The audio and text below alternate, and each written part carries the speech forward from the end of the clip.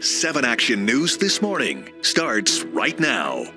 Breaking overnight, tsunami warning in effect. Japan hit by powerful earthquakes triggering the threat of massive waves. Why concern extends far beyond damage from the water. New year, new gun laws. The new laws that could impact gun owners here in Michigan. Plus, ready for the Rose Bowl. The Michigan Wolverines preparing to take on the Alabama Crimson Tide in the college football playoffs. What the team is saying about their preparation for today's big game.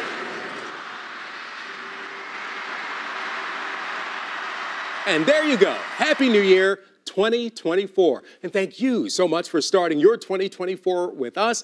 Hopefully you had a great time out celebrating the final moments of 2023 and kicking off the new year in style.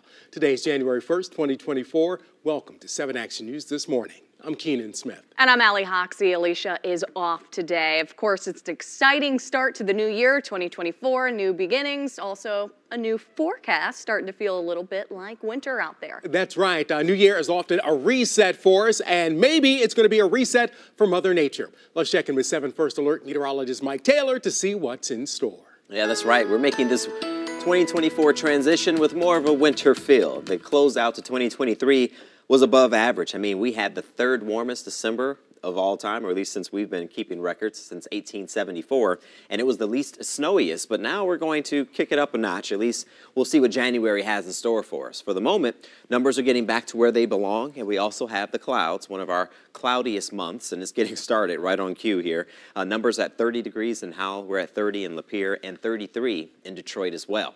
So our numbers with the radar, you can see the clouds are still out there. Some flurries will be a possibility. The roads are actually still wet in some spots, so we'll have to watch these numbers. If it's below freezing, just be aware there could be some slick spots out there across the area. So 31 in Pontiac and Lapeer. We're at 35 in Port Huron, 36 in the city. Those flurries will be passing through. Coming up, we'll talk about some changes.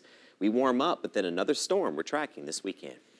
We do have a couple crashes out there this morning, including at Southfield Freeway and Grand River Avenue. So this was a little bit closer to McNichols. At one point, the freeway was closed. Now we only have the right lane closed. It's not slowing down traffic too much. Looking at our maps, still moving 58 miles an hour in that spot. Southfield Road does run parallel to this area if you'd like to avoid that spot. Northbound I-75 after Grand River, the two left lanes are closed, 2 lanes open. Again, not seeing any significant slowdown on this holiday. All right, thank you so much, Allie.